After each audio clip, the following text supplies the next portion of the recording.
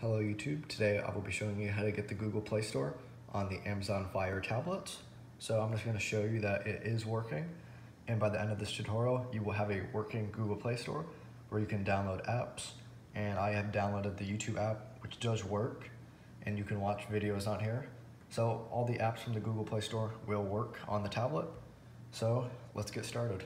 Okay, so the first step you want to do is go into the settings, and you're going to go down to security, and you're going to tap app from unknown sources, and you're going to turn that on and click OK. And we're going to turn the device just off real quick, and then we're going to open it back up, and we're going to be out of the settings. Okay. The next step is to go into your Silk browser and go to my YouTube video, which you are currently watching, and go to the description, and you will see multiple links. So the first link you will want to click on is the Google Services Framework. Click on that link, and we're going to scroll down to download Google Services Framework.apk. Click OK, and then click Open, and then we're going to click Next, Next, and Finish, and then click Done. So we can exit out of that tab. We're going to go down to Google Play Services, letter B. Click on that. Scroll down and click on Google Play Services.apk.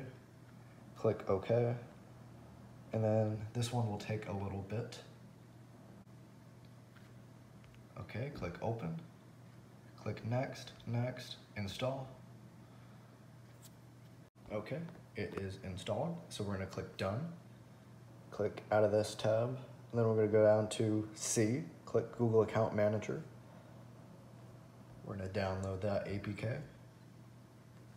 Click OK. Then click Open. Click Next, Next, Install. Click Done. Close out of that tab. Now move on to D. And then scroll down to download playstore.apk.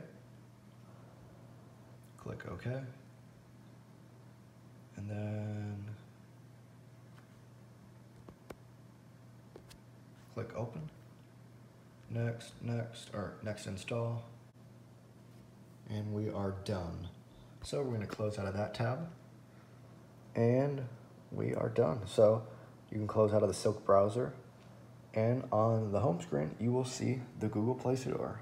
So when we click on that, it will take you to the sign-in screen, and you just sign in, and then it will take you to the Google Play Store, and it will look just like this, and you can download all the apps.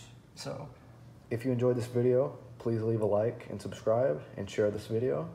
Thanks.